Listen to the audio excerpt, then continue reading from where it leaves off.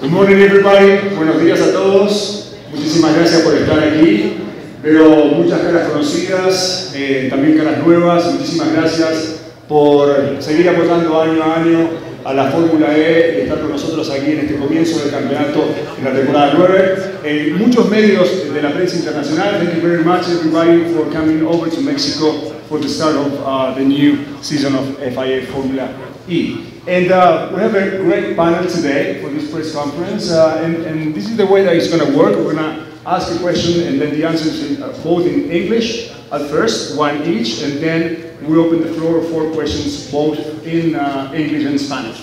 Okay, so be prepared. And okay, let's start with the big boss, Alejandro. The power, you know, behind the power, exactly. But let's start with number one. I mean, you personally, Alberto, Julia, everybody as founders of the Formula E Championship must be feeling very, very proud of seeing this Gen 3 car and being less than 24 hours away from really starting the competitiveness of this marvelous machine. But you personally, how proud are you of seeing this after so many years of development of the technology and Formula E still leading the way for EV development? Well, thank you, and hello everyone. It's great to be back in Mexico, like every year. You know, it's one of my favorite races. And this race is very special. Very special because we are going to race with the Gen 3. And that's a moment that of course makes me personally very, very proud. I want to start by thanking a lot of people that have been key to deliver this Gen 3. We will see tomorrow. We have done some testing. Of course the FIA, our suppliers, Hankook, Spark, and many others that have contributed to the creation of this Gen 3. And you know, for me especially, because together with Alberto, we started Formula E almost, I don't know, 11 or 12 years ago was the idea. It's incredible that we come to the Gen 3. The first car was 2 cars. We couldn't do the race with 1 car. So if you will remember, we had to do 2 cars, had to change car to finish the race. That was not the idea. Gen 2, the objective was to do it only with 1 car. So we couldn't really focus on making the car that we really wanted. We couldn't be incredibly ambitious in other areas because we had to just make a car that would finish the race in 1 go. And we did it. And Gen 2, I think, delivered fantastically for Formula E. And then here comes Gen 3. And you know, in Gen 3, maybe me, because I'm a bit more, I don't know, how would I define it, more risk taker or more, have more of a I don't know, idealistic view. I love the process of Gen 3. And of course, you will have heard around the paddock how difficult it is, how many challenges there are. This doesn't work, the other thing is difficult, the other thing is tricky. That's what Formula E is about the challenge, about really making things difficult for the ones that participate in the championship. Because we have the best people, the best experts in electric cars. And they have to race to the challenge. And I think that's what we're going to see tomorrow. We're going to see the first race with a car that really is the first car that we can really show the true ambition of the ABB Formula Championship. Our true vision. Of course, then we will have Gen 4, Gen 5. I think Formula E has an incredible future of development technology. But the car that we're going to see tomorrow is the first car that really reflects the ambition of the ABB Formula Championship. So, super proud. I know Alberto's super proud. FIA also, they've done an incredible job. I know, luckily I don't have to deal with the day-to-day problems. They do. That there are many challenges, and tomorrow, for me, makes it even more exciting this weekend. You know, worrying and exciting sometimes can go together. But I think we are up for a fantastic show and a demonstration of what Formula E and what the championship, like the ABB Formula Championship, FIA ABB Formula Championship, can do for electrical technology. Awesome. Alberto, This is the seventh time that Formula E races in Mexico City. It's a particular country and particular fanship, you know, and the passion here is really amazing. You've been so many years in racing, in motorsport, before Formula E. Have you ever seen this type of passion anywhere else in the world? Well, first of all, what, English, Spanish now? In English now, but in English now, yeah. First of all, thank you, all of you, for being here. It's a great pleasure to be in Mexico. Mexico, as you said, is very passionate with almost everything, but especially in motorsport. And we have a lot of things to uncover today. The new car, you know, 3 new teams, 3 new drivers, new cities. I mean, the championship is probably in a better position than it's ever been in. And what a better place in the world than Mexico to showcase all that. And in front of these hopefully 50,000 people that is going to show up here tomorrow, with that passion, with that belief in motorsport. I've never seen a crowd like this one almost anywhere in the world. And that was the main decision in order to start the season here. You know, we really wanted to feel that. You know, it's so important for not only us, for motor the championship, but the teams, especially the drivers, to feel that love. You know, walking down this paddock, you know, behind the garages, where probably we're the only motorsport property in the world that gives free access to the people to be chatting with the drivers, you know, and be meeting with them and asking them for pictures and for autographs. And that makes it so special. And then, also, what can we say about that also? You know, when those 22 cars will pass by tomorrow and have that crowd of approximately 28,000 people cheering and shouting and loving what they're seeing, I think it's a very special moment, and that's the main reason why we're here, launching the debut. Tickets are sold out again this year. Of course, we didn't have any doubt at all. At the beginning it was a little bit more challenging. We were an unknown property. You know, with years to come, you know, it was like kind of, I would call it easy, but again, the passion for motorsport of the Mexicans actually made it quite easy this year. You know, we are totally sold out, not only on grandstands, but also in the different tiers of hospitality that we have. And hopefully we're going to have a crowd of over 50,000 people here. So.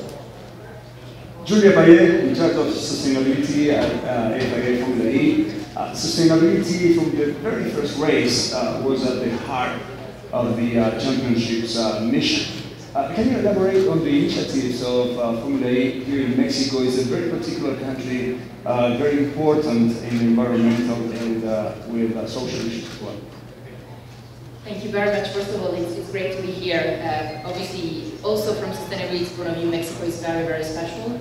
And we've been really building that relationship with Mexico City and the government in Mexico year on year, since we've been racing since the very beginning here. 2 projects that are very, very special to us.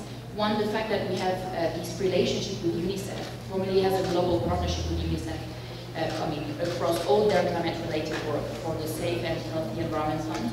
But these materialize in a very specific way in Mexico because we are working with Mexico to finance a project that is called Las Casitas de Agua y Energía. And this is only thanks to Formula E, because this is a project that is only due to the fact that Formula E is investing with UNICEF in Mexico. We've been privileged to go on site, meet those children in those local communities, in Guerrero State, in Mexico City and Mexico State. And we've seen the impact that having access to clean water gives to those children in their local communities. It's important to know that roughly 60% of children don't have access to clean water in their day-to-day schools. So it makes a huge difference for them to be able to study, for their health, and also for their parents and the local communities together. It's also fantastic to see that so far this has brought a positive impact to more than 8,000 children, and again, having like the wider reach of the local communities. The other very important thing that we have here is this very specific program that is called Girls on Track. Girls in Track is a program that we share with FIA, and huge thanks again for this, because the whole point is to promote and develop motorsport and all technological topics adoption in the women, younger female communities. Because we know it's not as popular amongst young girls. And we are actually using the platform of the championship, the fascinating environment that we built here to showcase to girls that actually this is super exciting, they can have fantastic careers. We have series of workshops with our partners, and they are showcasing the kind of basic jobs that young girls can have and project themselves. Obviously, there are also electric cars, so they can test their driving abilities and potentially picture themselves becoming a drivers, tomorrow in our garages. But it's also something really unique to us, and we are very proud to be hosting Girls on Track today, actually. We have the girls, 120 girls today on set with us. Awesome. Pablo Martino, great to see you. As delegate, Formula E delegate for FIA, you've been working hands-on with Julia, with Alberto, like Alejandro was saying, on the efforts of developing this Gen 3 car, the most efficient, fastest, and most sustainable electric racing car ever built. Can you tell us a little bit more about the features, the technical features, and also any updates on the sporting format this season? Yeah, thank you very much. So first take over on the technical aspects on how the car was incepted from the beginning.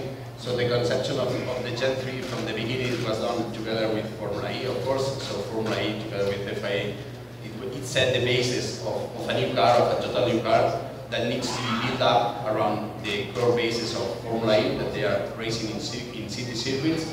So that creates a car that is, apart from the high-end technology that it carries this car, it was a car that from the inception it was meant to be smaller, lighter, and faster.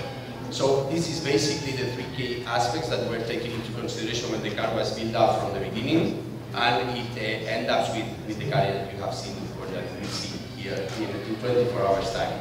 It's a car that, from a spectator's point of view, it's amazing to see it. The car wiggles much more than the Gen 2 car. They are smaller, so this can provide much more overtaking. The cars are lighter, they can go faster, they are more performing. So basically this has been built up in order to get into a position that the car will be much more exciting to see than the previous generation.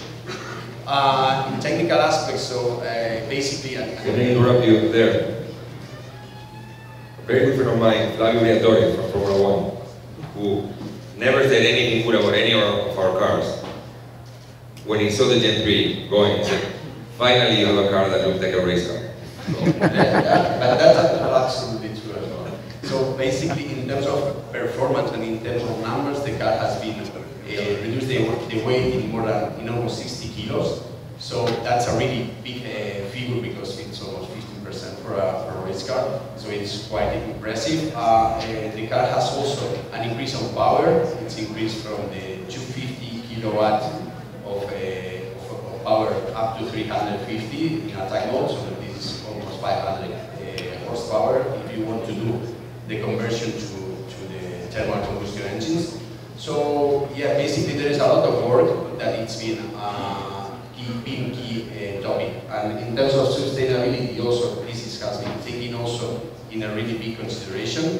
The car, almost 50% of the energy that the car will use during a race is regenerated by the car itself when braking. So this is an amazing figure. You have to understand that we were coming from a figure around 15–20% depending on the races.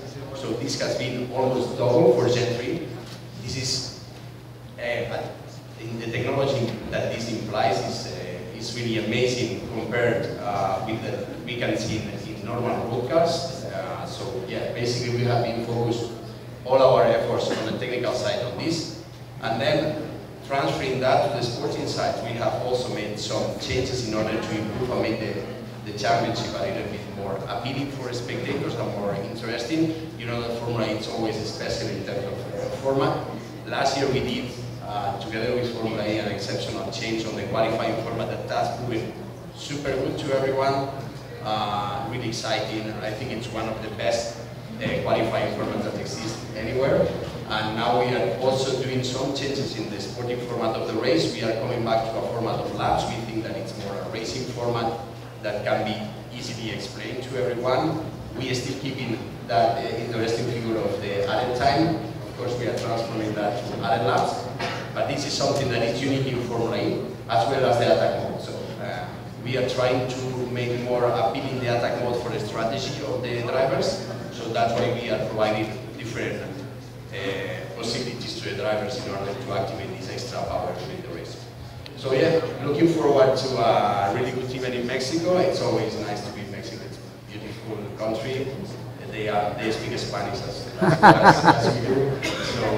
So yeah, looking forward to it, to be honest. And the beautiful thing about the Gen 3 car is going to get better and better as the championship and the season develops this year. So it's gonna be great.